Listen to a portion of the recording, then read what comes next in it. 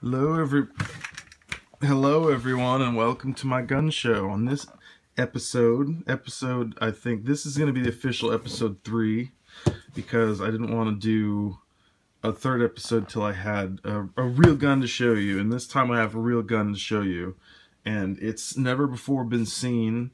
It's a real World War gun, and it was used in the 1940s to shoot Nazis. And it was an incredible straight shot. You got your trigger warning, because there's a lot of action going on. Believe you me.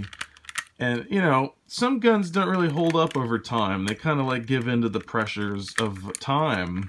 A lot can be learned from the weapons you own, such as always know what the buttons do when you press them.